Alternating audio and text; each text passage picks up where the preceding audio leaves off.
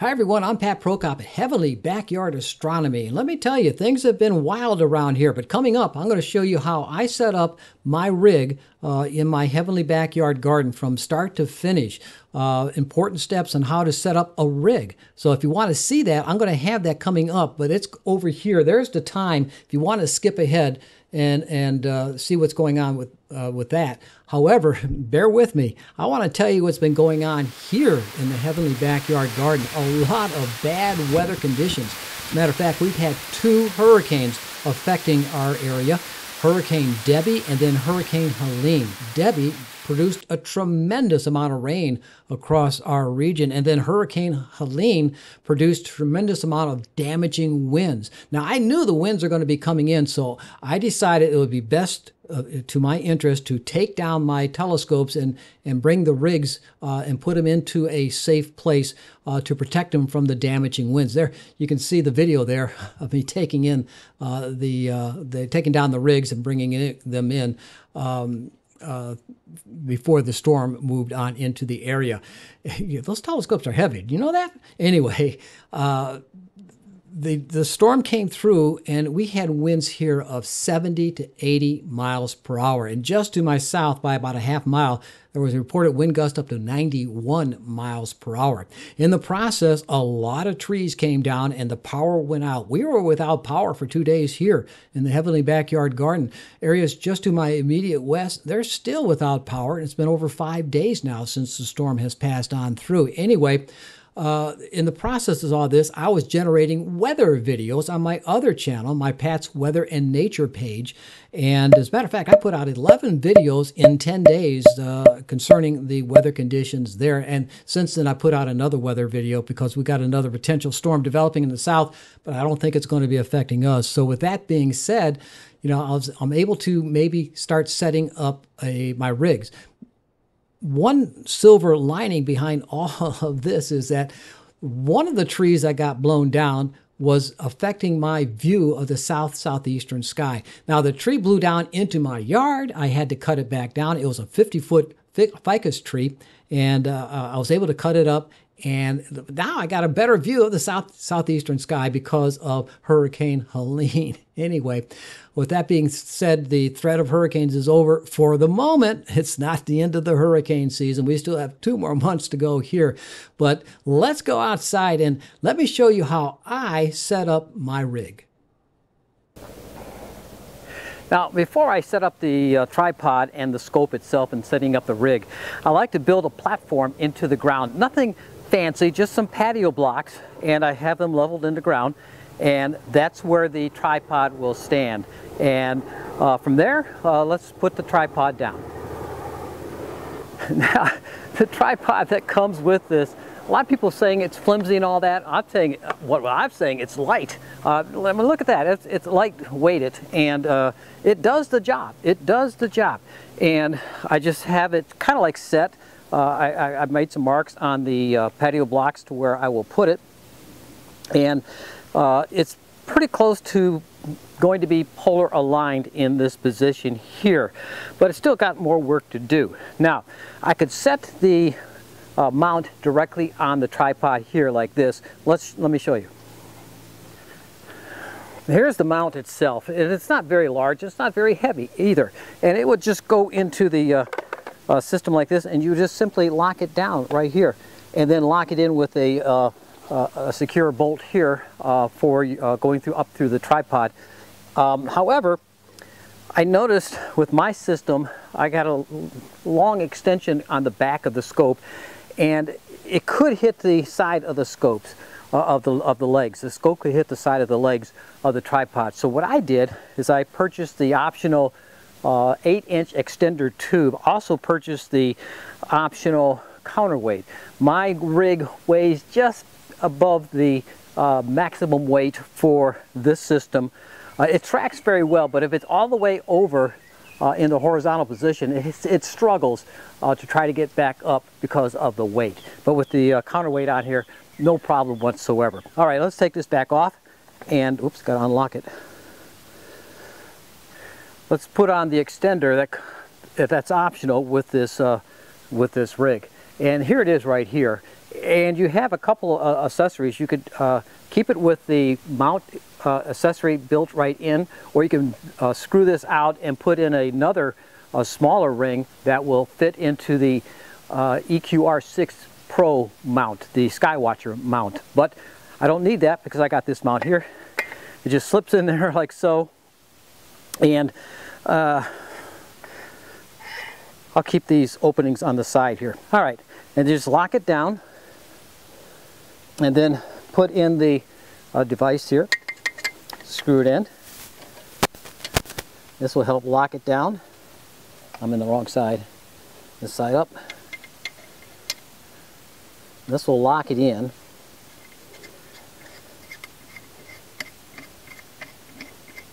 There we go. Many turns, so it's securely locked. There we go. Now this is not going to go anywhere. And the next thing I want to do is put in the tripod leg extender stabilizer, and just put those in there. Screws in like so. Alright, so now everything is secure. Now another thing I like to do is some of my cables. It has this little, well, it's got a bunch of dirt in there from the storm, but anyway, it's got this little holder here. I have a little 10-pound weight for my barbell system, and I just put that in there for extra security and stability. There, so this is pretty sturdy already, and the scope, the rig's not even on it yet. All right, the next thing, before I put the mount and the rig on top of the tripod, I want to make sure it's level. And just take a standard level and check it in all three positions of the leg. Here is the north leg here, and spot on. Checking the level on this leg over here toward the southwest, spot on. And this leg over here toward the southeast, spot on. So this tripod is now level. And the reason you want a level tripod is it helps with the accuracy of the guiding. And if it's unlevel, you get good guidance, but if it's level, you get better guidance. So let's go for the better. All right, keep it level. All right, let's put the mount on top here, and let me show you how this goes in. There's 3 set screws that come along with this extender, and there's no screwing or anything you have to do. You just set the mount in here, and then you can just lock it down. Let's do that.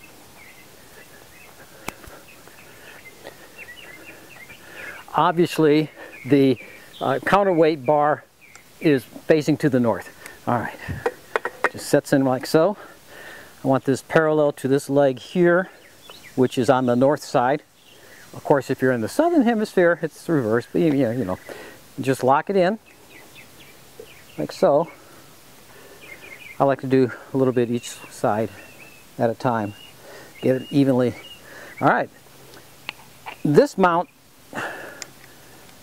is not going anywhere. It's fairly well stable already. So the next step, put the scope on. Okay, let's get the scope. All right, here's my scope itself, and I have it on risers, and I have it on this fairly heavy plate. And this is going to weigh about 17 pounds total with the finder scope and the camera and everything on it. And it just slides into the, I think I got it set. Let's see here. All right, got most of the weight in the back. Of course, you got the lens right here. So I'm just kind of guessing at the center of balance, and I'm going to set it right about there. Now we'll lock it in. Are we in? Yeah, okay, tighten it up. It wouldn't have hurt my feelings if these knobs were a little bit bigger. They're kind of hard to grasp with the whole hand. You have to use your thumb and first 2 fingers to really turn it. But, and I would imagine when it's cold outside, which it really doesn't get here, it'll be even more difficult to screw these in. Now with this rig, I have the finder scope up here. There's 240 millimeter scope focal length, and it has the ZWO 174 camera. Has the main camera is the Poseidon M, the monochrome camera, and it has a 7-position filter wheel with the RGB, the Agnea RGB filters and the luminance filter. Then I also have the Agnea hydrogen beta, the sulfur 2, and the oxygen 3 filters in here. So I'm good to go with the RGB or the Hubble palette if I want, with the hydrogen alpha, the sulfur, and the oxygen 3. One other thing here is I do not use the ZWO ASI Air computer. I use my own mini computer so I could use Nina. I'd rather use Nina because if you use the ASI Air, everything has to be ASI or ZWO. And my focuser is the Pegasus, my power box is the Pegasus, so the camera is not a ZWO camera, it's a Player One Poseidon camera. So I'd rather use the Nina with a mini computer. So the question is, how does this mount connect to Nina versus ASI Air? Obviously it connects to the ASI Air, but can you connect it to Nina? The answer is yes. So let's take a look. All right, the first thing you want to do is go into your favorite browser and go to the ZWO site and go into software, and then in the software functions there you'll have different options here to download the camera drivers, ASI Studio, and the ASCOM driver and the firmware upgrade tool. But all we need right now is the ASCOM driver. I already have the drivers for the camera. So you will want to download the ASCOM driver and just follow the instructions. And after installation, you can control the ASI camera, the electronic autofocuser, filter wheel, AM5 and AM3 mounts, and other devices through the ASCOM platform. Of course, you have to have the ASCOM platform download it first and set up on your system. All right, which I already have. Okay, so you do that, and then once you go into your system and load it, you'll have an ASI mount application available. All right, the first thing you need to do is open up the application. If it's never been opened before, obviously if it's your first time, you need to open it up, and you need to find out which port your mount is on. In my case, it has an option of either port 3, 4, or 5, and I just happen to know it's on COM5. You'll need to know that. I think it'll find it automatically, but if it doesn't, you'll have to connect to the proper port, and then you just say connect, and it will connect. There we go. It's already connected, and that's all it's to it. Now, the first time you load it brand new, you're going to have to check to make sure the firmware is up to date. And the first time I tried this, the firmware was not up to date, and it loaded in the firmware, and everything was just fine after that. You can set the rate on your guiding speed, and not guiding speed, but your slewing speed for manual slewing. And you can slew with these devices over here. It also has a hand control outside if you want to use it. I don't like using it. I'd rather use it either through here or most times I just use it through Nina. All right. So the next thing I do is go into Nina. And in Nina, I have my camera, it's my Poseidon, which is not ZWO. The filter wheel is an electronic filter wheel. The focuser is a Pegasus focus cube.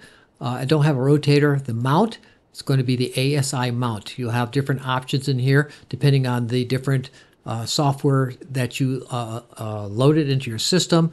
Also have the EQ mod for the EQ6R Pro mount that I use, but what I want is the ASI mount, so I'll select that, which is already selected. Okay, and then for the guider I use PhD2, and the switch is the Pegasus PowerBox Advanced switch. All right, so from there I just like to go back up to the camera and go down to here and say connect all devices. Okay, and it'll connect. There's the camera, there's the filter wheel, there's the telescope, and see the ASI mount ASCOM server came up automatically.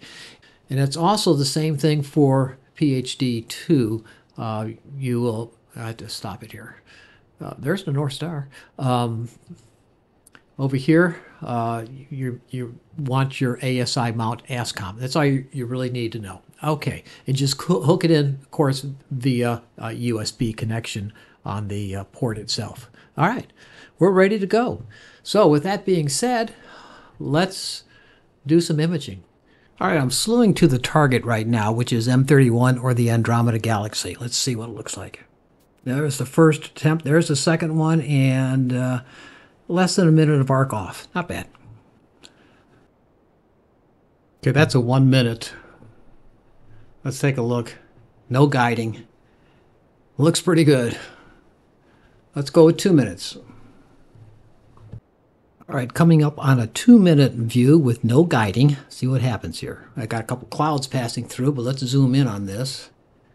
Still looks pretty good. That's 2 minutes, no guiding at all. All right, let's try 5. Let's just push it here. 300 seconds. All right, 5-minute image coming in with no guiding. Let's see what it looks like. Again, a few clouds. But look how round those stars are. Wow.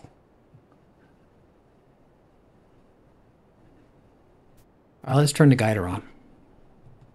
All right, here's a 5-minute exposure coming in with guiding. And the guiding was at 0.64 arc seconds of error.